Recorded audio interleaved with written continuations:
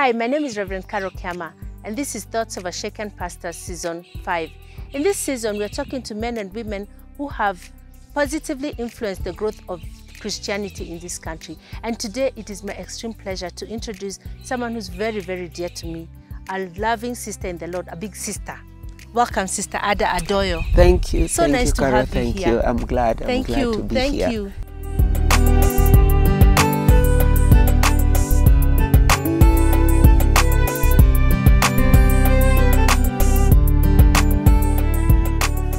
Thank you for coming. Please tell us a little bit about yourself, growing up and all that. My mother has 13 children. Wow, okay. In all, it's like we are 18 because she married a widower. My dad had lost his first wife. And then she came in and out of herself, she has 13. And I'm child number 7 and her first daughter. Wow. So it means I have 6 siblings who are brothers.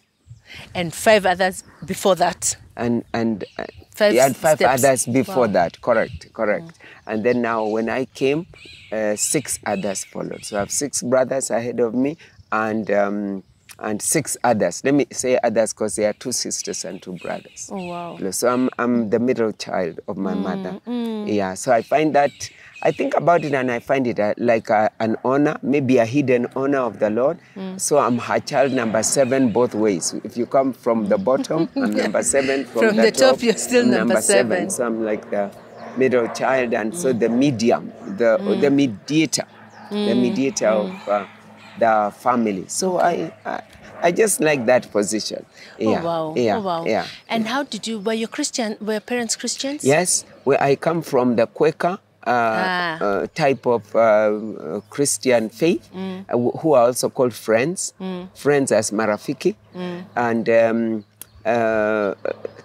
the big thing about Friends is that there's a lot of scripture memorization. They don't talk about salvation. I don't know now because I moved on. But that time it was just like memorize the scripture and then you are told don't steal, don't do bad things, just like that. But salvation was never. In fact, I normally say like that at the age of 9, roughly 9, I could have been 8, 9, 10, there was a teacher that was telling, teaching us in Sunday school under a tree because we didn't have a room but we were under a tree. And it was Christmas time, Christmas season, not Christmas Day, Christmas season. And she talked about Mary, the Virgin Mary.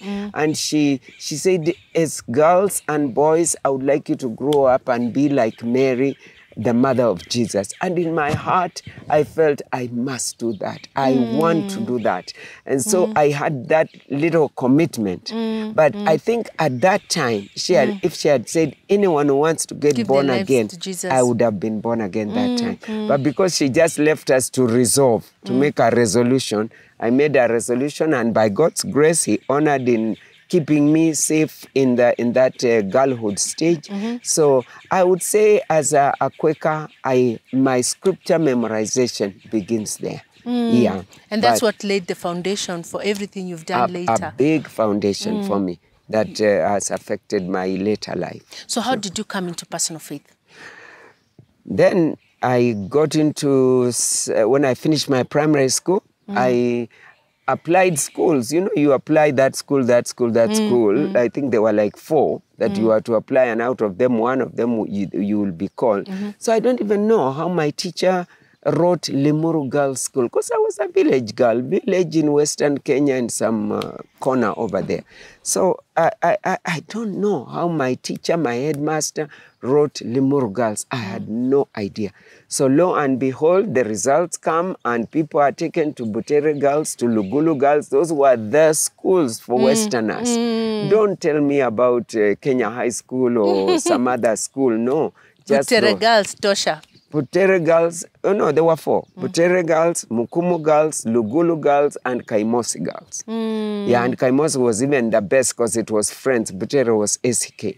So anyway, those were the schools. Anyone who passed exams should go to Carole. Yes, that was but now me, the letter came from Limuru Girls, far away from Western. So problem number one, distance, because you are not flying there. You are not just walking there. Transport, that means. Point number two, it was high cost. High cost. And I've told you we are a family of 18 children. So now this man with his retired something, was an agricultural officer, my father. So now he was running a shop over there. And oh, wow. And you're a girl. That is not also not working for you. It's not working. Several factors were against me. Yeah. So anyway, he struggled and he got fees, and I left for school, and I was in that school 6 whole years, Carole. Wow. 6 whole years. And my mother, my father never knew where Limuru Girls was. Theirs was to look for money. They put you on the train, and that's it. They will see you back on the train. And even that train was not outside our doorstep. You have to take a bus and find yourself home. And you better be there on the day that school closed, not 2-3 days later. So when I was because of that, I decided I was going to work hard. I decided I was not, because it was high cost school, Limuru Girls, but it was also, can I say therefore, it was a school for the rich, maybe I can say. Like, I don't want to name names, but they were the who and who of Kenya were there. And so for me, I was like a fish out of water, misplaced. Is this where I really belong? But I was there. I was there. And I couldn't you had the quit. grades for it anyway, so? I had the grades. I wasn't pushed there. So when I got to Form 3, I was pushing to be an engineer. I was pushing physics. I was pushing maths. I wanted to achieve and show my dad that it was high cost, but it was worth it, you know. So and then in third term, the time for the show, you know show? Yes, the agriculture show of Kenya. Yeah. It was a big deal. A big deal indeed. And so the school would organize for some students to go to the show, the Nairobi show. And so I was one of those that went, and in the show on this particular year, in Form 3, in end of September, October of that year, in the showground, of course, they are giving you that leaflet and that leaflet. And one of the desks that I went to, while just, it was roaming around, really, there isn't much you're doing. I went to this desk, and it was Scripture Union desk. Oh, wow. Scripture Union desk. In an agricultural show. Sure, yeah. Thank God for that. And I would like to encourage Scripture Union, KSCF, wherever you are, please just reach out to some high schooler. Something will happen. So I was given, he was giving out pamphlets, the person at the desk of the Scripture Union. And did I say Scripture Union? Yes, you said Scripture Union. Scripture Union. And so I said, let me just, I'm just sorry for this guy in the heat in the dust of the show. Let me just take, for the sake of pleasing this guy, so he looks like he's doing something. So I took a leaflet and I went with it. It was a Saturday, so Sunday morning I said, let me look at this little book that I got. Reading that book, it told me, with all that you are aspiring to do, and now in my case, engineer, physics, all those things, you are lost. And I said, lost? An engineer lost? Surely I can map out and know how to find myself. He said, you are lost without Jesus Christ. And the verse that stood out for me and still speaks to me today, it was John 14 and verse 6. Jesus Christ is the way, the truth, and the life. So either, if you don't want to get lost, Jesus is the way. If you want the truth and not to be lied to, he's the truth. If you want life, not the teenage of being an engineer and be a big woman, but just the life, abundant life, it's Jesus Christ. Those three things changed me. I got out of bed, it was Sunday morning. Got out of bed, I knelt by my bedside and I said, Lord, I don't understand you. I don't know what all this being lost is, but what I don't want is to be lost. So if you can help me not to be lost, please help me. So I prayed a prayer like that, and that was it. No earthquake, no thunder, no what, but I knew something happened in my life. At that point, I was actually the secretary of the Christian Union, writing letters to invite speakers to come, and I was not born again. I was not born again. So I tell whoever is viewing me, You can be so busy in the church, being the worship leader, being the one helping people park cars as they go into the house of the Lord, and you are not born again. Yeah. Please get born again. Yes, because I remember when I was a teenager, someone came to speak in our church. I used to go to International Christian Center, and they said, you just hanging around an airport does not make you an airplane. And that stuck with me. Yeah. And I thought, and he said, coming to church doesn't make you a Christian. No. There has to be that personal relationship with Jesus Christ. Correct. So you gave your life to Christ. And I know for a fact that, well, maybe not for a fact. Yes. I want to know is what, let me rephrase that. Did you eventually become this engineer, or how did your journey metamorphosize? Okay, so I did my O-levels and I passed well. And then came back to the same school for my A-levels.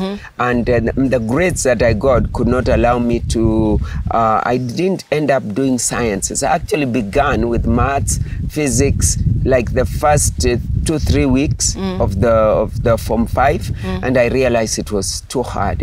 I was struggling. It wasn't coming naturally. So I changed and I did now economics, I did geography, and I did English. So in the end, I ended up being a teacher. And I thank God for that, because it has taught me something else. Even in what I am now, I think is credit to the teaching career that I've done for so long, ability to communicate, ability to help that one who's struggling, as opposed to an engineer where you are seeing pipes are connected or something else. It's amazing how God works, isn't it? Yeah. Because I think you're naturally gifted as a teacher. Yes. Just teaching, I think, comes naturally for you, and guidance, helping people. So. And then going to this school where you're to meet all these people that would eventually help you, ease you into the calling of God upon your life. Completely. So you go to campus. Yeah. So I went to Nairobi University, but even just to pick up the point you've said, if I had gone to Butere or Kaimosi. those, Kaimosi, I would have, I see my viewpoint would have been a bit Very narrower, a bit narrower. But now this, in that school, there were the British. It was just after independence, like the British, a lot of them were still around. There were still white people. We had Asians, we had tribally, we had people from Coast, we had people from Nyanza, we had people from Central, we had everybody there. In fact, we had people from Uganda, we had people from that would send their children to high school. Imagine high school, they would come by train from Kampala and come and land in, yes. And so for me, in that very 14 years old start, until I was 18, 19 there in high school, it really sunk me, took my roots into a wider plane of association and connection. And you were going to eventually lead a big church that is very cosmopolitan. It's very amazing. So God was preparing. You. Even though your heart was breaking, you didn't go to Kaimosi. All things work together for good. They did. So you go to campus. Yes. So I went to Nairobi University. At that time, the Kenyatta University had just begun to offer degree. Before then, it was like S1, the step below that. And I went to... Kenyatta College, to speak Kenyatta College. College, yeah. Now it was Kenyatta University. But even then, it was like if you're in the university, there is but one university. Yeah, Nairobi. The Nairobi University. So I was happy to go there. And for 3 years, I was there studying education and those two subjects, economics and geography. And before I went to the university, I did what is it called? Some teaching. And I was untrained, yes, but I could teach in high school, Form 1, Form 2. And while I was at a school called Ingotse High School, there was a gentleman who graduated from Nairobi University and graduated and came and taught with me before now I went to the university and left him there. He was a mature entry person. So he looked at me and said, you know that Nairobi University, when you go there, you must come out with two things. I said, huh? He was by no means a Christian. No, just a man. And he was married and so on. But he just looked at me and said, that institution you are going to, you must come out with two things. Come out with a degree, come out with a husband. I looked at him and I said, husband? Degree? Yes. Husband? I don't know. Then he said, no. people who don't come out with a husband, they mark time for the longest and they do blunders. So you go there with these two targets. It's like I threw it in the dustbin. I said, advice my ears have heard, but I don't think that's going to be pressure on me. But lo and behold, I was in that university, and just before I began my third year, Bishop Adayo, who had been the chairman of the Christian Union the previous year, at the Nairobi University. At that Nairobi University, and now had graduated because he was a year ahead of me. Now I'm going in third year, but he has left the university now. He came back, he said, and I was serving at a wedding of one of the university people, just a young person. In fact, he was Ugandan. He was getting married to a Ugandan girl. But the wedding was in Nairobi, at the university actually. So it was like the CU are the ones to shughulikia hiyo, you know. So I was busy serving. And Boniface Adayo was there as a guest, as one who was the chairman of this young man who is getting married. And he has come to witness. So we are busy. Let me say this, and let me say to whoever else wants to hear, that please, wherever you are, be busy serving. For me, my husband saw me when I was serving. I was carrying the biscuits, because you know you don't go into pilau. No, biscuits and soda was the reception, and the wedding stood. It didn't fail because there was no pilau. No, it stood the test of time. And so I just as I was wearing a red suit, a red little suit, and I was carrying the trays and helping this. Then he said, looked, he said, that's the girl. Oh, he had been seeing me. I mean, I had been in the CU. He had seen me when he was in second year and third year. And now those 2 years, but this is the time when he realized, maybe he saw, oh, this one is serious. At least she's serving. She's not just a member. Yeah, you know. So that's when he approached me. He asked me, I did the gimmicks of Christian girls. I said, I need to pray. He said, have you finished praying? I said, no, I'm still praying. I want the Lord to speak. After some time, I said yes, and the rest is history. Is history. Yes. Wow, so you did come out of there with a degree and a husband. Yes, I had that advice took effect. Amen. Yes. And so now you've finished, you've met Boniface, you graduate. How long was it before you got married? Like 8 months, maybe 9 months. Because I finished like in July and I got married in April following year. Yeah. So he was already in ministry, or what is it? Talk to us about the journey of ministry. For him, no, we were pursuing. What we wanted was to be Christians and be a witness, but not to be in ministry. In the marketplace. So you get posted to a school? So I got posted. Now, at that time, and I think they still do that even now, they take you to your home province, at that time, province or county in this case. So you are posted, try and be posted to the county. So I was posted in Western Kenya, Bungoma, very close to Uganda, and he's in Nairobi. So I said, now, how does this go? I wanted a transfer to get to Nairobi, but you can't get to Nairobi because you have a boyfriend in Nairobi. No, if it's a wife, it could change. Anyway, so when we got married, I had to get a transfer from Bungoma and came to Nairobi. And even in Nairobi, I couldn't get a school because everybody wants to come to Nairobi. So there was a lady in the Teachers Service Commission who told me, you have two options. You either go back to Bungoma as we look for a school in Nairobi, or I post you to Thika Technical, and you come from Nairobi going there every day, whichever way you make, but you'll be knocking at my door again and again for me to remember you. Of course, I said, no, I will live in Nairobi and be posted to Thika.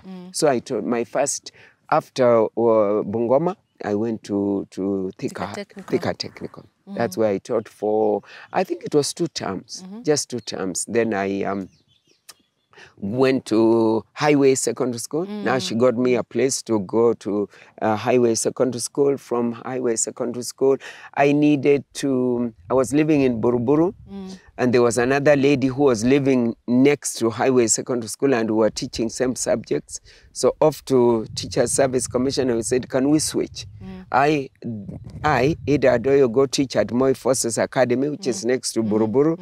And you, Becky Nganga, John Nganga's wife, Rebecca, you come and teach. Yes, you come and teach at Highway because you live in Plains something there. Plainsview. Yes, Plainsview there. So we switched. And so I was at Moi Forces for some time, maybe 2-3 years. And then at that time, my husband dropped a bomb on me. He said, I'm going to ministry. Where was he working? What was working for Rank Xerox. He was in sales and marketing.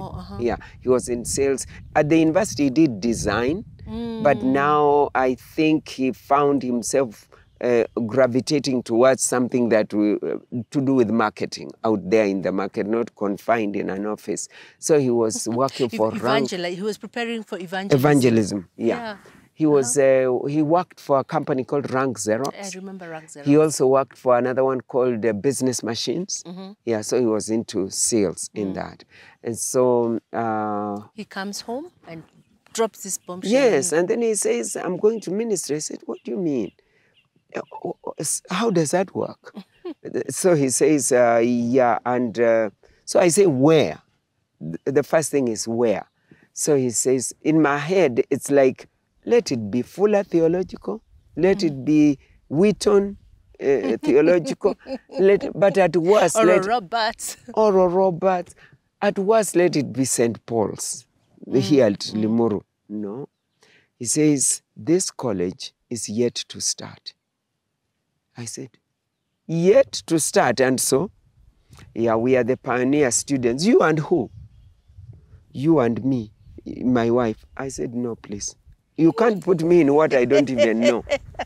Now, let me ask you, let me take you a bit back. By this time, you were fellowshipping at Nairobi Pentecostal Church? You know, even when we were at the university, this is how it used to work for all the Christian Union people. We would conduct a 9 o'clock Sunday service, 9 o'clock to 10:30. And then people disperse and go to their other churches. Like those who would go to Jokayo, the Deliverance Church. It used to be at Karioko, Isli, wherever. And some will go to an NPC. And so for me, I opted for NPC because you're walking. Closer. It's closer. Just walk up the road, do the work, and then go back to the halls of residence. So already there was that gravitating towards. But when my husband finished university, he actually got very active in that very church. Yeah, so that was a church arrangement at that time. So here you find your loving husband has organized for both of you to go to Bible school. That is yet to begin. Yeah, that is yet to. I told him, let's go and look at it. Just tell me. He said it's somewhere in Karen. I said, okay, Karen is inviting enough. But now, we are the first. The question here is, we are the pioneers. Or you are the pioneer. So we went there. And I'm telling you, Pastor Carole, it was buildings, little buildings of chicken runs. Let me not call them rooms, compartments where chickens used to be here, maybe those that are 2 weeks, those that are 1 month, those are chicken runs. And with meshed wires by way of windows. Meshed wires by way of windows. I said, my friend, no, this is reverse gear. This is reverse. I mean, we are going backwards. We finished university to go forward. And we finished at the Nairobi University at the time. I'm telling you, that's the thing. And you're not going to America angalau kusoma theology? Yes, now we are going to some dingy place that is made of chickens and chicks. Oh, no. Then, but you know, I could see the resolve. I could see the resolve and I thought, since he's not forcing me to go into theology, I told him, let everybody ashike barabara yake, yangu ni kufundisha. Me, I'm a high school teacher trained so. But you, with your marketing design, you seem to be abandoning going this way. It's okay. But you know, he explained to me, his parents were clergy in the Anglican Church. And then his dad died suddenly. Like he had a heart attack or he died suddenly, let me just say that. And I think that jolted my husband into saying, I can't allow this fire to die. The fire of ministry, the fire of my father, the fire that my father brought me on. I can't let it die. And so I think that made him to make a quick decision into being. So I was battling with, I don't want him to be, but I don't want to frustrate him. This is of God. It's not a sin. It's not backsliding. You know, so that, so I in a way, I supported him. I said, it's okay. You go in and let me do the teaching. So I remained as a teacher at Moi Forces Academy, and he was here. So he would be in AIU, NEGS. It was called NEGS, Nairobi Evangelical Graduate School of Theology. Yes, now it's AIU. No, it's a university, finally. No, it's a university. So even that time it was a university, but nobody knew. Not the way it looks now. Nobody knew it, Pastor Carole. Nobody knew it, and they were the first students were four students. Boniface Adayo is student number 1. If you go in that university, it still is so. So it was a matter of, why can't we go at a proven place more than a place where we are excavating to find out its potential? But that's history now. And I taught at Moi Forces. I realized it was a strain in that I was this way with the children, 2 little girls, small, and then the father is this way until Friday, and Friday he comes to visit us at Moi Forces Academy because I lived in the school. So he comes to see us, but he's coming with volumes of books. He's coming to do assignments. I'm saying, this is not working. You can't miss to see us for a week and you're coming with the books. Then remain there, you know. So I decided maybe I leave teaching for a bit. So I left teaching for a bit, maybe those 2-3 years that he was in the training. And I joined Christian Learning Material Center, a Sunday school development curriculum organization. It's still there. It's still there in the same place of NEGS, of AIU. And so I wrote materials for Sunday school. So at least you still were working? Yes, I had to be still working because it wasn't sponsored. It was just here and there, this one sympathizing, that one giving. I think we didn't understand ministry at that time, the population of Kenya at that time. So it was difficult. I had to work. It must have been quite hard for you, coming from having a prestigious job with housing, and then now here you are stuck in this little college. You have to take this job that is not as prestigious. Probably not earning the same. And then even the accommodation, the places of residence, they weren't nice. They weren't nice. They were just makeshift. Like now that we have 4 students and 3 of them are married and there's a bachelor, let's make quarters for them. Makeshift. So it wasn't the best. It was really like a retrogression. But for that period of time, that was a way out. What made you stay and believe and support?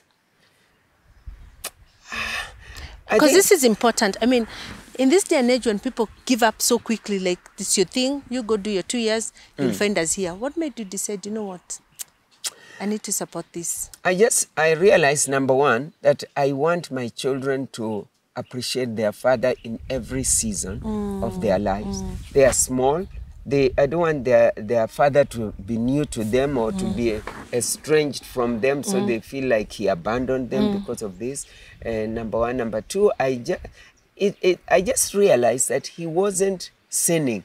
It wasn't like he's sinning. It's just that he has made up this decision, and it's my duty as a wife to support him. I felt that it was my duty as a wife to support him.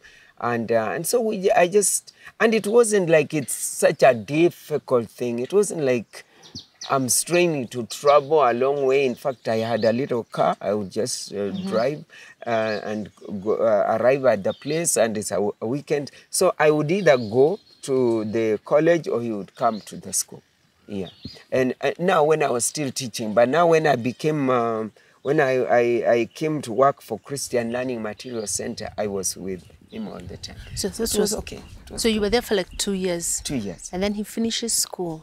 He finishes. As soon as I see the finishing is coming, I think the teacher in me told me this was just a break. This was a commercial to work for Christian Learning Material Center. I'm missing my classroom work. So I applied. At that point, I applied to Rusinga School. There was a lady who had taught there for the longest time, Mrs. Dodman. Maybe you know her, Reverend Dodman's wife. Her name is Jean. So I talked to Jean Dodman. I said, I want to go back to teaching, but I want to go to Rusinga. Because it was an international school, it had a primary and high school, and that would suit me with my children, and so on. I didn't even know what fringe benefits they have. So she said, yeah, you come apply, write a letter, and bring it, and let's see. So I wrote a letter, took it to her, and before long, I was called for the interview, and I took it. And they gave me the job. And they told me, we have fringe benefits of 2 children free of school fees. And you have 2? And I have 2. I couldn't ask for more. I couldn't ask for more. So you got the job? So I got the job. The children were in and I was set to go. Amen. Yeah. And meanwhile, my husband has finished the training, for theological training. And he was very involved in the Nairobi Pentecostal Church, now CITAM, as he was a deacon board member. He was a deacon board member. The pastor, because there was only one pastor, a Canadian man, his name is Upton, Roy Upton, offered him a position of come and be an assistant to me. You know, there is a difference between being an assistant and an assistant to. An assistant to means you are the messenger. You are like, if I need, go run, go get this, do this. A bit like a PA type, but really more demeaning than a PA. So my husband joined, and he told him, Roy Upton, pastor, told him, I will give you a stipend. I will not give you a salary. A stipend is pocket money for a university student. This is a master's student. This guy has graduated with a master's and is getting a stipend. But because my husband, in him, he knew what he wanted. He wanted ministry. He wanted to serve people, God's people. So he wasn't really money is there or money is not there. Position is there or not. It's a demeaning position or it's not. That wasn't his issue. He just wanted to serve. So he accepted. And he was... Whoa, wait. And then, okay, I get that, but you're the wife with 2 children and bills to pay. Yes. How was that for you? And rent to pay. And rent to pay. Yeah, because now we've left the college here, which was free rent, free accommodation, and now we are hired a house on Ngong Road. It must be paid for. Transport to school and back from school. Sometimes we would use a school bus, but you don't want to look so leaning or dependent on the school, you know. So he was offered this job and he was paid 5,000 shillings. 1,000, 2, 3, 4, 5,000 shillings is what he was paid. Okay, it's a long time ago, but still 5,000 shillings for a master's person. No. Who has been working? Who has been working and has been getting commission because of being in sales like that. But one more time, my husband felt this is what I want to do. It may not be this is the money I'm worth, but this is what I want to do. And this is where I'm supposed to be. So he just stuck. He just stuck. There was, when the ministry began, I began seeing like, so we trained for you to train with the hope that you'll come out and make good of the loss Training. of the little that we were, so that we begin to enjoy. But now it's even getting drier than it should be. But because he was so set on it, he just stayed. One time I went to that pastor and I told him, Pastor Upton, how much do you and your wife, just 2 people, as we are 4, you 2 people, how much do you use a month? He looked at me and said, Ada, are you living above your means? I said, what do you mean? Living above our means, 5,000 shillings can feed 4 people. And for you, 2 people, how much do you? So he almost threw me out of the office. But he said, well, Ada, you just have to tailor your material, your dress according to your material. So if your material is 5,000 shillings, you tailor it accordingly. What did that do to your spirit? And this is a church you still serve. Yeah. I mean, this is where you're still going to. This is your pastor. This is my pastor. to tell you the truth, there was a bit of resentment. There was a resentment toward him and said, these people don't know. But you know, at that time, there was a funny understanding, strange understanding of church. You know, like I never saw those pastors, whether it is him, whether it is the one who had been there called Marvin Thomas, or whether it is Pastor Dennis White. I never saw those people giving offering. I never saw them. Maybe Pastor White gave, I could be wrong on that. But the first two pastors and their wives, I never saw them check in their handbag, bring out money to give offering. So it was like, oh, the members are the ones to do this, but the leaders don't. So when now it was like, your husband will earn this. I just thought it like, okay, maybe it's the same understanding that to be a pastor, you are at a different level from if there is a junior pastor or if there is just a member. So let me not make a big do out of it. I see there is a disconnect of how somebody, you are two and you're earning this much and these are four, but they're earning this much and they are to live and make do there. Let me just understand and move on. Because I'm in salvation. You didn't bring me salvation. You found me already born again. Let me just pursue my God. Do you know, Pastor Carole, that has been my strength, I must say. I just decide, I followed Jesus as a young girl. I accepted him and he's real to me. Let me follow him. Let me pursue him. There may be frustration from members, from the leaders, from the children peers, that I'm teaching. Even from your peers. Even my peers, there may be that looking down upon. But I am a born-again Christian. I will serve God this way. Let me move on. So yes, I was bruised by the comment of this man, but I made up my mind to just pursue God, to follow God. Number one. Number two, those missionaries never used to stay for more than 2 years. Let me not say that. It was a contract of 2 years, renewable once. So the longest a missionary would stay was 4 years. Yeah. So I knew also that he's not here to stay. God will bring somebody else maybe who is more understanding and so on. So yeah, I didn't let that bug me so much. Yeah. So you served, he started off as an assistant, and then eventually, tell me about the progression. Into I was in Sunday school myself. I felt as a teacher, let me also help in the house of the Lord. So I was in Sunday school, and my husband was that assistant too. But after a year, this pastor needed to go back, Pastor Roy Upton needed to go back to Canada, and another pastor was to come. This other pastor came, his name was Elkanah. He came and he looked and he checked out and he said, this is not my calling. So he just, after coming with everything, introduction, he just said, I don't think this is where I should be. And he packed his bags and left the church high and dry without a pastor. My husband is there, yeah, but you see, for him, he hasn't even been acclimatized to this. And can I say that he hadn't been accepted as a pastor, really? Because the church was quite uppity then. That is it. That is it. It was the church. It was the church, and the pastors that were there, like the first pastor was, when we got in, was Pastor Thomas. Marvin Thomas was his name. So it was like, Pastor Thomas has said. Pastor Thomas has said. So it was the gospel truth, the pastor.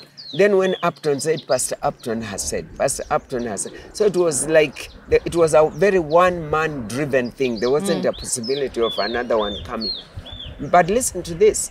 Then, because of the emergency of the Elkanah, we used to say it was an Elkanoff. You know, like Elkanah got off, ran off. Elkanah.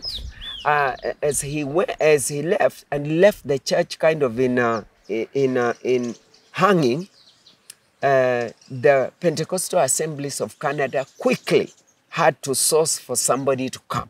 And that somebody was Pastor Dennis White. And Dennis White arrived. He came first without his wife. He came and preached for a week in the church. Everybody fell in love with him. Everybody, even us, even me and Bishop, we said, this is the guy we can work with. So long story short, he arrived with his wife after maybe a month or two. he now came as the pastor. And at that point, friends of ours whom we had been at the university with, now they are in the Shell industry or in the East Africa industries, you know, making the corporate progression, and money. They were telling us, but now what's this? Why are you the messenger of this place with your masters? You are not even like us who still have our 1 degree. You have 2 degrees. How can you be here like this? So there was that agitation. I said, no, why don't you go to America, go train and come back? You can even be the principal or the whatever dean of AIU of Nairobi, the school where you started. Why don't you? So there was that agitating to go. But when Pastor White came, we told him, we are not sure about our stay. We are thinking of going overseas for further education. And Pastor White was so sweet. Both of them with his wife. It was like the second night of their arrival. They said, you know what? Pastor White said, you know what, Bonnie, he would call my husband Bonnie, said, Bonnie, I don't know you and you may not know me, but I'm in your country. I need your help. So I would ask that you don't go. I would ask that you work with me. I would ask that you help me settle. And just for me, that care, that plea that I am needed, I'm not a by the way, I'm not just a spare wheel, you know, that spoke to me. And then that same 2 nights, because we gave a reception to them, a member of the church gave a reception to their arrival. So there was a white lady in the church who had been in the church. And she wanted to get very close to this pastor and Sister White, who have just arrived. He said, I can show you, Mrs. White, I can show you where to buy food, where to work. And Sister White looked at her and she said, no, these guys will show us where to buy. So he is a white American person. Maybe she was in the embassy. I don't know what she was doing here. Or maybe she was a missionary, I forget. But here she is trying to show this new couple that has come. This is us, and then there's us and there's them. Them. So I can show you where we shop. Not where everybody shops, but where we shop. And so to help you settle. But this lady had the discernment to say, no, I have come into this world. I'm not in America. I'm in Kenya. I want to connect with these people. Because it's a young couple that are here in the ministry where I am coming. So they are the right people to show me. And that again settled me. So Pastor White has spoken that about, I need you. And the wife says, if it's shopping, there's room for you here. Yeah. For me, that really settled me. And it's because of Pastor White that we stayed and we grew a lot. We grew a lot in ministry. Not just spiritually, but ministry, how to handle ministry, how to tolerate people, how to understand people. Maybe I should use that, not tolerate, but understand people and cope in ministry. So they took you literally under their wings and were available to not just work with you, but to pastor you. To pastor and us to mentor. And whenever there was any need that they had, they would ask us first. And whenever they saw like, are you okay with this? They would make sure we are comfortable. It may not have been more money because he can't just come and begin to overrule things. But there was that care. Several times it was just out of their own pocket. Like he would tell my husband, let's go up the road to have a cup of tea. So they go up the road, let's swing by the petrol station. Then he would put petrol, that kind of thing. Yeah, he'd say, let's put petrol in the It reminds me of the pastor who Pastor Tony first served. He's called Ron Somers. And he did that for us. And maybe you're watching and you're a senior pastor, you're in leadership. There is nothing as important as loving people. Because that person who's, the person who's your assistant or who looks junior to you, you don't know where they'll be tomorrow. That is You don't know where they'll be tomorrow. And you don't know for what reason the Lord has put you there. And I like what you've said, that it wasn't about the money. Really. It was about being validated as a person and someone actually looking at you and seeing you. Yeah. Seeing you. That was the thing. That was the thing. That eye of seeing what is there that God wants me to do, not what is there that I can get for myself. That I commend my husband so much for that, because he was clear about that. And later on, he told me, he said, I knew missionaries can't be here forever. I knew. A day will come when and surely that is what happened. And so you served with Pastor White for how long? So it's 86, it is 87 until 97, like 11 years, like 11 years, 14 years, 14 years we were together. And each, from as early as I can remember, he would say, I want to be the last missionary. You have enough people here in Kenya who can lead this church. He would say it from the pulpit, not in the boardroom, some quiet place, from the pulpit. And people would say, oh, and who will it be? And Bishop, Pastor Adayo is there. And he was just steadfast in his own quietness. And a time came. A time came and Pastor White said, you know what? A Nairobi Pentecostal Church, I have to move on in order for a Kenyan to take place. That Kenyan, I have not found any other than Boniface Adayo. So he said that, and that at an AGM. So he said, I will not leave the country. I will not quit Nairobi Pentecostal Church. I will go and begin a branch in Karen. So he came to begin the branch here in Karen, and we were left at the headquarters at on Valley Road. How was the transition? How was the transition? And how was the reception of the people? The one that you can feel free to share. When it was announced in the church, when Pastor White said, from such and such a day, I'm going to be, not to be here, I'll be at Valley Road, at Karen.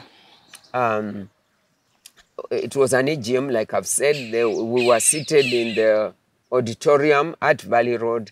I was just in the group, in the congregation. I wasn't like seated at a particular place.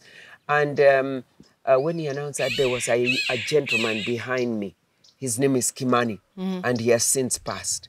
Kimani said loud and clear, whether he said it for my ears to hear, or he said it as a slip of the tongue and realized I was there and I heard.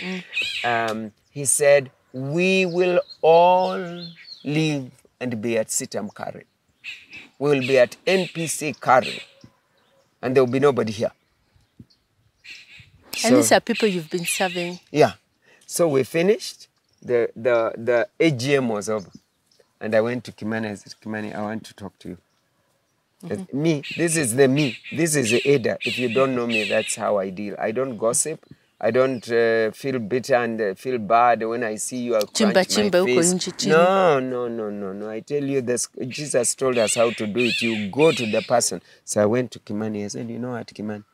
The God that we serve, that saved us as young people, and we are still in that youthful time, that God does not honor the skin.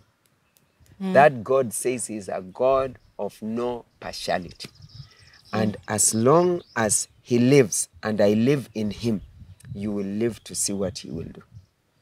So I told him, people, tomorrow, all of these people may be in Karen, the way you have said, but there will be people here who will have come from that bar and that drunken place and they will come here and they will be born again and ministry will go on.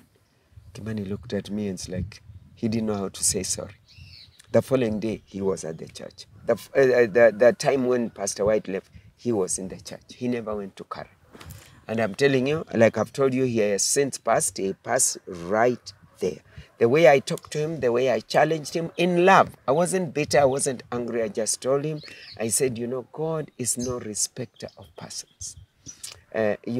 So I think he got convicted. And from that time, anytime Kimani saw me, he would run either to find me a seat or to carry my bag or something. It just ministered to him. It hit him that God had called you. Yes. Maybe you're watching, maybe they don't understand what CITAM was like. Like, this was the church where the president used to go. It was the biggest Pentecostal church then that we see, and very for lack of and glamorous. Yeah, glamorous. And also I would say non-aligned in that there wasn't any politics in it where you will find there are fights, wrangles in church. Yeah. And there wasn't. It was just a church that is run the way a church should be run. And you know, at that time, we had, I think it was only KBC, UK. So every Sunday we got to see what was happening because the president was coming to the church. Coming there, exactly. And here you were, always run by missionaries, predominantly rich person's church. Well, from an outsider's point of view, because I never came, but except to watch Heaven's Gate and Hell's Flames. Yes, but you know, and very affluent, and you're the first indigenous people to take over the church from the missionaries. What was like that? How was that? What was that like for you? I think we go back to that Limuru girls. Yes. Yeah, because for me, I was so already exposed, exposed in a way that really it's not the skin. It's how the values that you hold, the God that you serve, who is not going to change. And also, incidentally, even Bishop went to Nairobi school, which was very high cost also, and very white. And so exposure we had. It's just that maybe our backgrounds were not as affluent as a minister of so-and-so, the commissioner of so-and-so's son or daughter. We were just ordinary people, an ordinary couple. But as time went by, people realized, hey, these people know what they are driving, where they are driving this church to. So they began to honor. Initially, I would say, I think there was the courage of the word of God, of the backing of God in my life. For example, I can quote, there's a gentleman in the church, he's still there even now. His name is Mr. Mwaisaka, a senior government official in Moi's era. And so when the church was handed to Boniface Adayo, the following week, a senior government officer called Mr. Mwaisaka and he said, "Mumeharibu sasa. Sasa ndio mumeharibu kanisa yetu." So Mwaisaka says, "Tumeharibu aje? You have given that church to a Kenyan. Now we'll be having fights and wrangles and power fights. Why did you do that? Why didn't you?" And Mwaisaka said, "Let's wait and see." And he came and told us, Mwaisaka told us, he said, "Watu wanasema," you know, if you know Mwaisaka, he talks Swahili quite a bit. And he says, "Watu wanasema hii kanisa sasa imeharibika." And Pastor Carole, I went to God and I said, "God, I never vied for this position. I never campaigned for this position. I never even knew I would be in this kind of a setting. It is your own doing, Lord. And because it is your own doing, fight for me. Because I don't know how to fight. I don't know how to now say, I don't want to be this. I've found myself in this position. Fight for me." And God gave favor.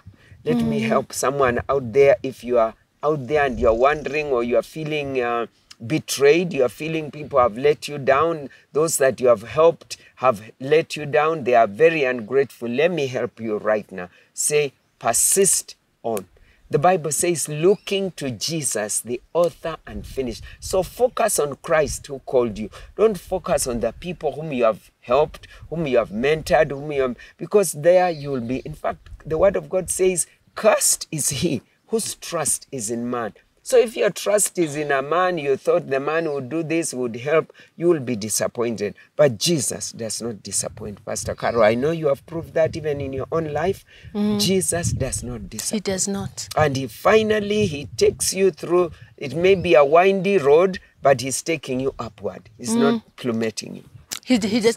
I like to say he does not graduate us backwards. No, he does not graduate us backwards. I like that one too. So how long were you lead pastors at the NPC, which later became CITAM? Maybe you can talk a little bit about that. From 2001, and we retired in 2010. So you can say 9-10 years. Yeah. 9-10 years. Altogether, 20-some years, almost 20. 24 years, from the time we had been. But really, let me correct that. Because when Pastor White left I would say 2001 is when he became bishop. But in terms of being senior pastor after Pastor White left, it is from 97, so that is like for 14 years. He had been in that lead position. But bishop, and with that title and proper coronation, it was for those 9-10 years. Okay. Yes. So how did NPC move to become CITAM? CITAM. Okay. Then this is a thing also. The truth about the mission work or the missionaries coming to run, and the way I've told you that it was a stint of 2 years, renewable once, not twice. So 4 years at most would be. This church then was a church that is being maintained. It's not growing. The idea was not to grow it. No. The idea is to maintain it. Just for it to be known in the mission report back home that the church in Nairobi Pentecostal Church, is still going on now. The membership is 200 and no longer 100. That type of a report. But it's only a Kenyan. And one more time I would say Bishop Adayo had that impression in his spirit, I can put it. He knew that so long as we are Nairobi Pentecostal Church, we are stuck with Nairobi. But this ministry is doing wonders. Why should we not have a branch in Mombasa? Why should we not have a branch in Nakuru, a branch in Kisumu? Why not? And so he began saying, let's branch out. Let's branch out. Now, you cannot be in Kisumu and say, I'm Nairobi Pentecostal Church Kisumu. You can't do that. Good. So it just, now, because our theme or our brand or what was Christ is the answer. Christ is the answer was our brand. So it was like, so why don't we say Christ is the answer ministries? So that that way it covers everyone, whether you are in Eldoret or you are in Kisii or you are where, you are still Christ is the answer ministries. So that's how it just transited when Nairobi Pentecostal Church began going outside of Nairobi. Yeah. And my husband may not have been charismatic like Dennis White or any other person, but one thing that he had the grace of expansion. And he's very steady. The expansion, Pastor Carole, was amazing. You know, that thing was sprawling. We had the director of operations, who is your member of your church, Jemima Muturi. Yes. One time, Jemima Muturi came to my office and says, Mama Doyo, this thing is growing so fast. I feel like it can collapse on us. It was sprawling. You are opening that branch. We are opening the radio station, the Hope TV, the college park is going on. It was like, it was just breathing expansion. Boom, boom, boom. And then that time Ngong was open, Parklands was open, Kisumu was open, and the director of operations, Jemima Muturi, told me, this thing is growing fast. When Pastor White left to go to start CITAM Karen, my husband at that point just said, I'm going to use task forces. He said, I'm putting in place task forces. So task forces of the unemployed, task forces of bankers, task forces of teachers in the church, so that you know one another and what you can do as a team, because you have a common base here. And that just again multiplied, because people found, oh, even you are a teacher, and what school are we, and what are you, and what can we do together? And oh, you are a banker, which bank do you? And so there was that awareness, a sense of belonging to one another and connectivity. And then it was like, once in a while, I don't know how often it would be this task force taking the service. So creating awareness of what we do and what Christ has done in this particular industry of banking or in whatever industry it is. And it was just so revealing. Yeah. And people, it's like the strengths that had been underground, strong as they were, came alive on top, and now they could only but flap. So, and I pray that God will give us an opportunity to talk to Bishop Adayo himself.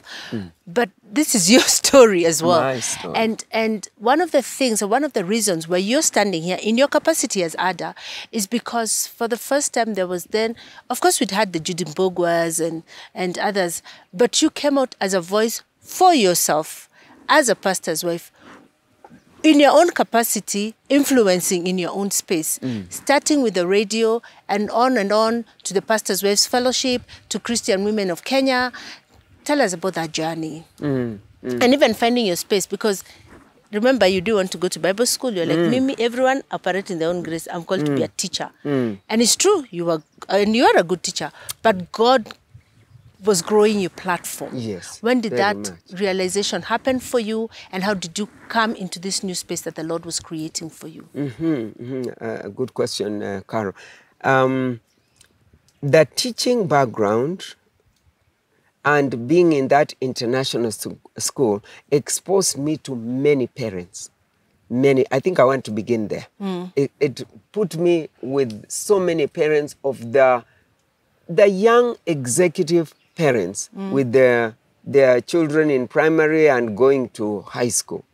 So that was a quiet platform. I had that, and in that school, I was not the headmistress, but they called me a senior mistress, and I dealt with the children direct. If a parent had any trouble, they were told, go and see Mrs. Adayo, and for some reason, I would sort them out, whatever may have been the reason. Somehow it was just, I remember even a teacher in that school was having trouble with another teacher. Then a friend of ours just said, go and tell Mrs. Adayo this, it will be sorted. And somehow I would sort, I don't know how, it would just ease out. And so by the time I took an early retirement from teaching, when now I understood what ministry was about. I came to support my husband because now he was the leader and there was a demand. And you're growing. And I'm growing, the ministry is growing. And it was like also, I would get voices or people telling me and saying, you know, there was a single lady who was a pastor, a lady pastor who was single. And different ones would tell me, just imagine, Mama Adayo, if I have fought with my husband has beaten me, will I come and tell Mary, Pastor Mary, about my trouble? She's not married, she doesn't.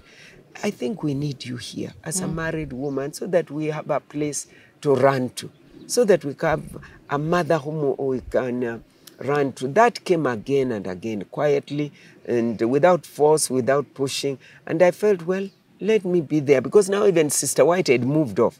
So the mother figure was actually wanting. Was missing. And so that's how I came to be in that space. But another one, without plan, I think I just look at God and I get amazed. Another one that came without my pulling or pushing for it was when the radio began. The radio, Bishop just said we should have a radio station. We have been using KBC for the longest. We can have our own. It was like, but what is that? How does that work? Long and short, it was in place. And then there was the manager of that station. Her name was May, a lady. And she told me, when I had just left Rusinga, she told me, Mrs. Adayo, come and be helping us with a program for 2 hours once a week. I said, what? 2 hours? I don't have that kind of time. 2 hours on a radio? No. Then she said, just come and give it a try. So pull and push. And then I said, okay, I will come. But on a regular week after week, I'm not committing myself. So I came and she said, try it. So I did it once, I did it twice, maybe a month, 2 months. By then, there were now calls coming in and saying, the program was the one people know, question and answers with Wamboi Mburu. She would ask questions. Questions would come in from people out there, and I'm asked, and I answer. Before long, it was like, we want, what does that lady say? Even if it's another program, say, what would Mrs. Adayo say about that? So it just became, and I would be on the streets and somebody says, is that Mrs. Adayo? Another time I was on the phone, I was talking. Say, are you Mrs. Adayo? Yes. You know me? Say, no, I don't know you, but I know the voice. You know? And you know, in ministry, Pastor Carole, what I fought against was what I debate, how can I put it? What I talked with God about was, God, if you knew you were to make me a pastor's wife, ungenipatia sauti ya kuimba. Nyembamba. Ya kuimba. Sasa hii sauti I speak and people are just thinking there's a man speaking or a word speaking. Why didn't you give me So I despised my voice because I could not sing. I still up till today cannot sing in a choir or lead worship or any of those things. Traditional things that pastors' wives are supposed to be doing. So but then when this radio program came and I was on it, one of the things that was distinctive was the voice. Was the voice. The very thing you despise. Can I speak to you? The very thing you despise in ministry, my dear viewer, it is the very thing that God is going to use to surprise you and to raise you up. We will not use that to take you down. It's true. So that voice, I up till today, I feel ashamed that I ever talked to God about that and saying my voice is not a good one. And so in 2007, 2008, post-election violence that many of us who are older remember, some lady, just a lady who were teaching with at Rusinga, she said, Mrs. Adayo, my age mate and colleague, she said, Mrs. Adayo, you have to do something. The country is burning. Because at that point, my husband had said, for me, I've done the best I can to reconcile, to put people together. But so a woman just called me. She said, do something. I said, like what? Call us to come to Valley Road. We'll come and pray. At least call us to pray, because the country was at a standstill and fighting and killing was going on. So I said, well, that one cost me nothing. I will facilitate the place. So we were there and women came by the numbers to just call upon God. I guess everybody was praying, Carole. Everybody was praying for our country. But now to assemble there. And from that that prayer, that particular day, say, let's pray regularly. Can we pray this every so often? I think it was once a week for 1 hour at a given time at Valley Road. And it just moved. Then it's almost like it outgrew Valley Road. So one time we said, let's actually now pray at the Kenyatta International Convention Center. And from there after that International Convention Center, the country ilitulia kiasi. And then also it was like the lady said, let's go to Eldoret. So I said, yeah, let's go to Eldoret. And somehow they would just, I don't even understand, they would just come. Vehicles would be found and so we went to Eldoret. We were there for a week. Women, Kenyan women, we were there praying over Eldoret. You know, that was the most, the greatest atrocity was done there, burning people in the church. No, that was just terrible. So we were there to pray and ask God to forgive us and ask the people to forgive. And we were there for some years, mobilizing the Eldoret women to join us who have come. From there, we were on our way to Kisumu. Again, we were in Kisumu for like a week. Just like that. People, you are ad hoc. It's not like the members of the church. It's not like the ones who are... Any woman was coming and people were coming by the number. You know what I'm finding so amazing about your story is that first and foremost, let me be honest, I always thought you're a firstborn, always. So for me to hear that you're a middle child, because middle children, sorry to say, are almost, sometimes forgotten. And you can easily hide there and say, you know, where do I have to speak? I mean, you have 6 people ahead of you and another 5. So those are 11 people ahead of you. And then these other 6 behind you, really, by the time it's your turn to speak, even the person hearing is tired. Tired of hearing. And then you're a woman and you know, you have a big voice, but you're quite tiny. I mean, relatively. And then, you know, that God chose you and put you in a platform to use you. And sometimes, like we say, sometimes you look at yourself and you just dismiss. You're like, that was me. Soul, you know, the way God was saying, I have chosen you, you're bigger, you're this, and God is trying to tell you, you have this, and he's saying, I really don't know how to rise and shine, you know, that's but me. to see, that's me. And you know, the fact that you've even said that you used to feel intimidated, feel like I can't sing, I would never have thought of that. Yes, because I remember meeting you and telling you, when I was feeling so overwhelmed, I've just become a pastor. We don't have pastors in my family. I've become a pastor's wife. I don't know whether I'm coming or going. I have small kids. Remember at ICC, and I told you, you need to speak to us. You need to make time to speak. And you took the challenge, and you've made time to speak to many women about that and about finding your voice. What was the biggest challenge for you in this journey? The biggest challenge, I think acceptance. I had a number. It may not have been the majority, but they are loud enough to kind of dismiss and say, I don't think you qualify. I don't know. I think in the earlier part of the ministry, we struggled with finances because of how little he was being paid. And then we have a family and we have bills to pay. We struggled with that. And we didn't do side business. Now I see pastors. I was in Lloyd Talk yesterday. And there's a pastor there with a wife with a nice big shop that's doing very well. For us, it was just single file. You know, you are like us. Yes, you go to church, you pray for people. If you are not praying for people, you are in the prayer room praying for the ministry, and that was it. So that struggle made us certain people to look down upon us, and so reduced that confidence of ability.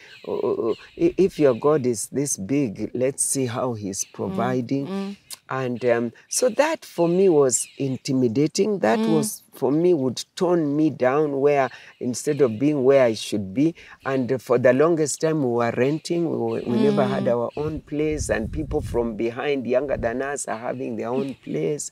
All that. I think for me that was a challenge, I would say, not being accepted just because of the economic standing that we may have had. But like I told you earlier, and that I said, the boldness that I had of my God made me to just speak on and move on. Just stand anyway. Just keep going anyway. Keep going. I think keep going. All the same. So I've kept going up till today. Yeah. You know, sometimes people think you're bold. I've had people say, you know, you're bold, and I just laugh. I'm like, I'm not bold by any stretch of imagination. In fact, I'm scared like 99.999% of the time. But then there's that, you know, when is it Jeremiah who said that there's this fire in your belly that you just cannot keep quiet. You know, you just find yourself doing it and you're like, oh my God. In fact, I was thinking, if I was ever to write another book, I would write, I think I'd name it, you know, Here I Am, God, use them. Because you feel like, please, this world has many people, just use somebody else. Yes. I just want to come to heaven, you know, live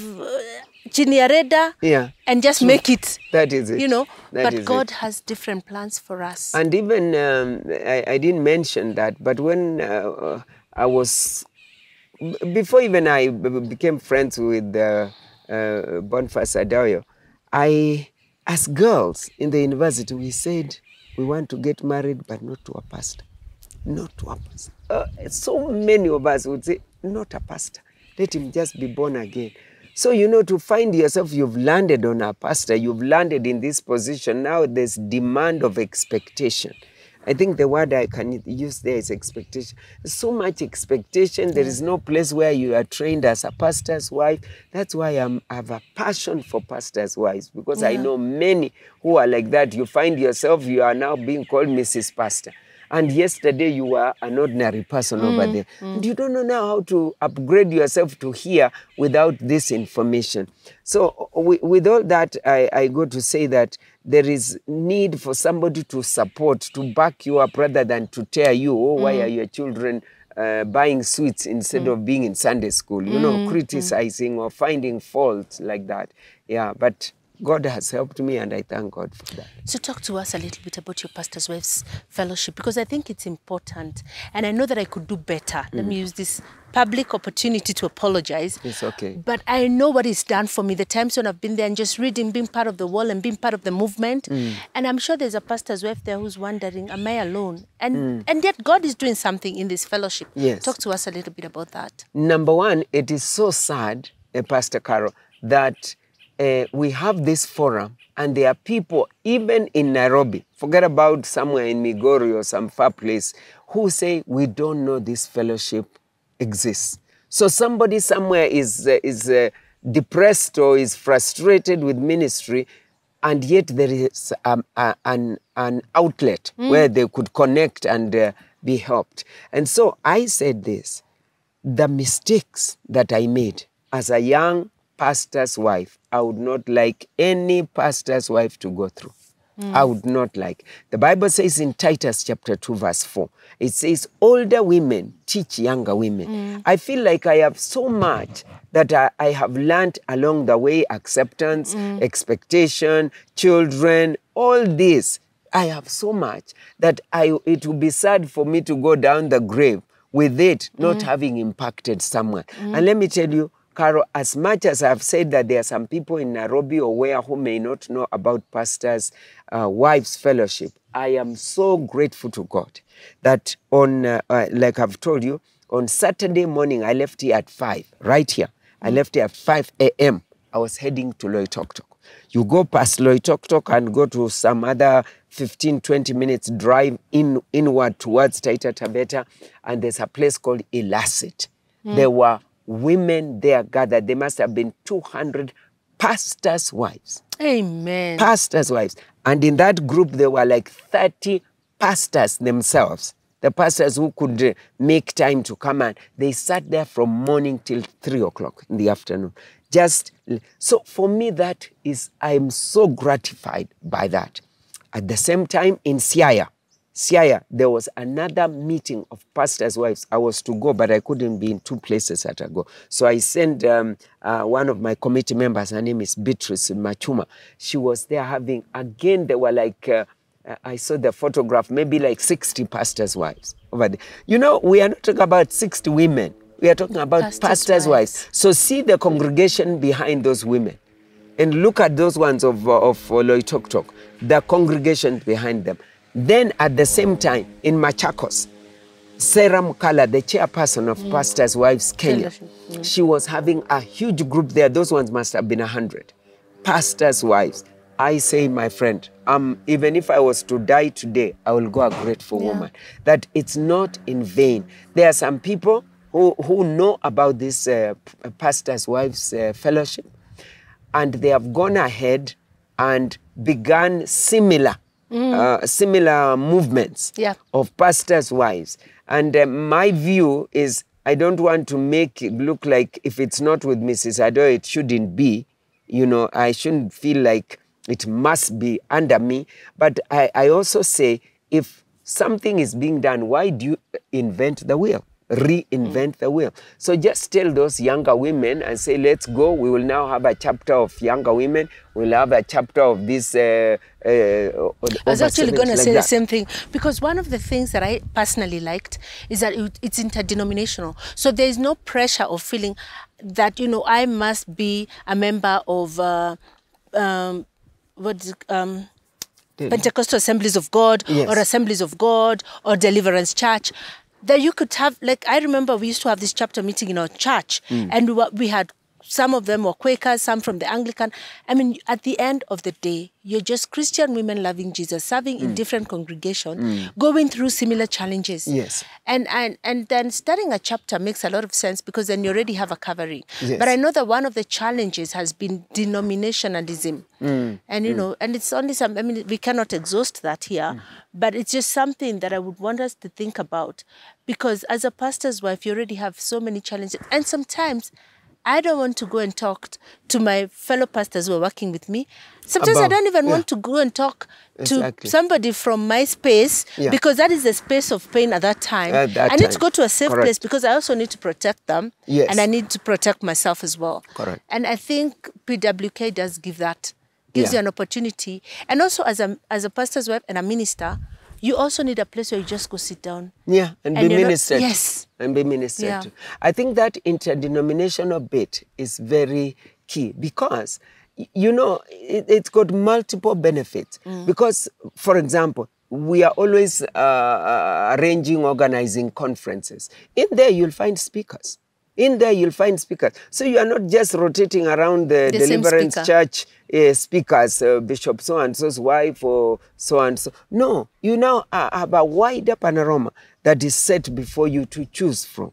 And then you also can be invited elsewhere instead of just being again in the same space. So I find that, and let me tell you, since the pastors' wives, because that's what came first before Christian Women of Kenya, the pastors' wives, since my eyes being open to see the need of the pastors' wives to be encouraged, my sphere of influence has really widened so much. I am a geography teacher, like I told you, and I knew Kenya, how to draw it. I can close my eyes and draw for you the map of Kenya and put Lake Victoria there and the Indian Ocean there and whatnot. I can do that. But I knew it in my head and on paper, nowhere beyond. I didn't know Loitoktok all these years. I didn't know Migori. I didn't know. But with pastors' wives, I've gone, I crisscrossed this nation, like I'm telling you. The other weekend I was in Embu. Then this weekend I am in where? Loitoktok. And this coming weekend I'm in Thika. Pastors' wives. It's all about pastors' wives. So if you want expansion, let me not say if, because you should be wanting expansion and increase, I would suggest that you get in this, because there is a grace of expansion. Even that very ministry will begin to expand, will begin to go beyond just that Carole, where you began and where you have been and where you'll continue to be. Now you'll find yourself in Nakuru, you'll find yourself in Kampala. Yes. Yeah. So you've talked about one of the things that you struggled with the most. When you look back, what is the thing that you are happiest to be part of? You know, you look back and you're like, thank you, God, for giving me a chance to do this. The developing of women ministry in Sitam. Developing, growing of women ministry in Sitam. And it is that is my springboard to wherever else I have gone. Because I saw it worked. In fact, one time we had a women, just when I was still in ministry, women ministry visitation day, a Sunday afternoon. We would have meetings and we would say, on this particular Sunday, the third Sunday of the month, we will now come and visit those who are bereaved, those who are ailing, those who are what. We will come and do visitation. And initially it was just a few. Then one time there was a big turnout. And Pastor White was still at the parsonage. So he looked through the window on a Sunday afternoon, like at 2:30. And with his own words, he told me, I saw a sea, bahari, a sea of faces of women. I couldn't believe what they were doing. Those women were being distributed. You go to this side, you go to Karen, you go to this side, and visit and visit and visit. I saw that women can come out and be a comfort to each other. So it is that made me to say, why now, since I've finished with Sitam, this was my nursery, this was my seedbed, why don't I now transplant this grace into the nation of Kenya? Now women just come by themselves. Those women, Pastor Carole, that I saw in Loitoktok, I could not believe that they were pastors' wives. Not just pastors' wives, they even had a uniform for Saturday. A uniform. That means this is a group that is saying committed. We belong. Yeah, we belong. When we see each other like this, we are in this uniform, we are here, we belong to one another. Hallelujah. It gives me so much pleasure, so much joy. And the same thing with the Christian women of Kenya. It's the same thing. The pastors' wives have borne the Christian women of Kenya. Yeah. Because, you know, it's easy for us to say, oh, I feel alone. But God is not, we are not alone. God is putting us together. Yeah. Because we may not be very many, but we are there, we are present. Now, one of the things that you're known for is shooting straight. Yeah, and being a straight shooter myself, I know that it doesn't always work well with people. So how have you managed to stay true to yourself? Because there is pressure, I think, for all of us to want to conform. I laughed when you said about singing. I do sing, but I always felt that my personality was not molded for a pastor's wife because, you know, you're not wearing palms and playing the piano and hello, praise Jesus, and speaking so sweetly and, you know, being very calm or being very, maybe not accommodating. I don't know. I just tend to, what comes to my head comes out through my mouth. And so that was my biggest fear of being a pastor's wife. How have you grown in the grace to accept yourself and see your place in the body? And you know, you're asking in terms of the body, but even from the family front, like my siblings or even my in-laws, but more my siblings, there are certain things that I see maybe because of the exposure that I have, exposure of I hear this family is going through this, I hear that family went through that. I have this, I almost can't tell what's happening in families at any one time. Because I have that, I look at my mother's family, my father's family, and I say, we can do better, we can improve. So I just come out up front with all gentleness and courtesy that I can harness and say, please, like now our years are moving on. A lot of us, my siblings and so on, are 60 plus, 60 plus. So these are years, they are waning years. We like it, we don't like it. They are waning years. So we put our houses in order. Don't be there like a brother of mine would say, oh, but if Ada is there, even if I'm not there, she will sort out my family. But you see, Carole, if my brother is not there, he has died, and his children are there, I really cannot go there to command them. If my brother is there, I can command them because he will say, hey, my sister said this, and I will be covered. So you see, that goes to say that we must organize ourselves, not hoping someone else will. You know, there are people who sit, they have not written the will, they have not, and then when they die, there is confusion, there's pulling, there's wrangle.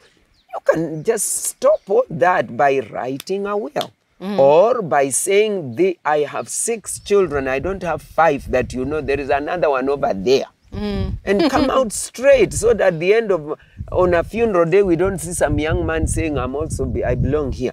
And it's news to everybody. So let's lay everything clear. Yeah. So for me, I just come out and say, please, even if it's like I'm coming out rough, I'm just trying to help ourselves so that we can avoid some of these newspaper stories that, oh, now this, oh, I didn't know Bishop Adayo, or I didn't know he had stolen this. We can't stop that. You know, so I have learned to say, so long as it's truth and there isn't malice, and I'm not coming with a harshness. And it's not lies. And it's not lies. I think it should be said, because I find Kenyans, let me use that, I find Kenyans, they want to go around it and pass and go. They don't want to address the elephant in the house. And so I say, no, let's deal with this matter. It will help someone, it will help that future, it will help when you are not there. So I guard myself not to be harsh, not to be angry with it, because the Bible says the anger of man does not work out the righteousness of God. So if we are to do it for the righteousness of God, then we must be as calm as possible. I personally have clashed with a brother of mine in a very bad way. You know, he called me names just in this season, in these days, you know. But I talked to myself, I said, Ada, you will not lose your temper. You just remain calm, let him rattle, let him do what. And because it wasn't a confrontation one-to-one, it was in a sitting, you know, and the rest of the people could see, oh, that's uncalled for. You know, so later on he was talked to and he calmed down.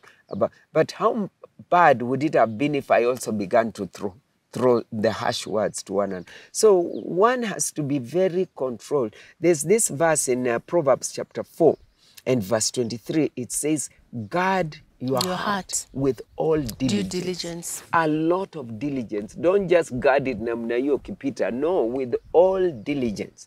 To see that nothing is kept, nothing pollutes your heart. Nothing contaminates your heart by you talking out of, oh, she annoyed me, so I just stammered. No. What do you want to be remembered for? Remembered for? What's the legacy you want to leave behind? That I want to leave behind. I want a woman who united, a unifying agent in a season that we were in, a season of tribal clashes, political clashes, you know, all this. A woman whose desire and passion was to see unity. Amen. And you know, I go to, what can I say? I go to Nyeri, for example, and I don't sleep in a hotel. I have daughters there. I go to Loitoktok, and I have breakfast in a home. I go to all these places. I go to Siaya. I come from Western Kenya and my home is in Kitale. But I will go to Elgeyo Marakwet and I will find a place. I'll not sleep in a hotel. I just find that unifying. And one more time, we'll go to the Limuru Girls idea. It was like the setting was already there from the word go in those formative years, that mine is to see the unity, the preciousness that is in Carole. I don't see where you come from. I see the preciousness, the Jesus, the person that has saved you and that has saved me is the same. And that connection, it blesses my heart. It blesses my heart. Yeah, so I would like to be remembered as a unifying agent in the nation of Kenya. Amen. Yes, amen. You had told me that the verse that you go by is John 4:6, is it? I am the way, the truth, and the life. 14:6. John 14:6. That's your guiding verse. Yes. But what's the song that continually plays in your spirit and encourages you? On Christ, the solid rock I stand. I sing that song again and again, especially in Swahili. Kwake Yesu nasimama. On Christ, the solid rock I stand. Give us your parting shot. Okay. My parting shot, I didn't know it was already finished. I would have done somewhere. Yeah. My parting shot is, I find it such an honor and such a privilege to be interviewed by Pastor Carole. Like I alluded to, I have to pinch myself to see that, is it me that is talking? I am forever eternally grateful for the gift of salvation in Christ Jesus, because it is that salvation that gives me the right to stand in Loitoktok, to stand in Embu, to stand in Eldoret and speak about what God has done in my life. And if by you looking at me and there is something to admire and you adopt it in your life, that for me is the greatest joy that I can ever have for myself. And may God truly, truly energize you. There's no useless thing in your life. There is everything that is useful in your life, and it will come out in the fullness of time. Just pursue God, focused on Him. The way I said in Hebrews 12, looking to Jesus, the author and finisher of our faith. Thank you very much. Amen, amen. And I don't think I would say that any better. God has greatness in each one of us. And that thing, I like what you said, that thing that you dismiss may be the very thing that the Lord wants to use. So go and shine. Let your life make a difference. And I can tell you, my sister, your life has definitely made a difference. Thank you. Thank you so much. God bless you, and let's see each other next week. Bye.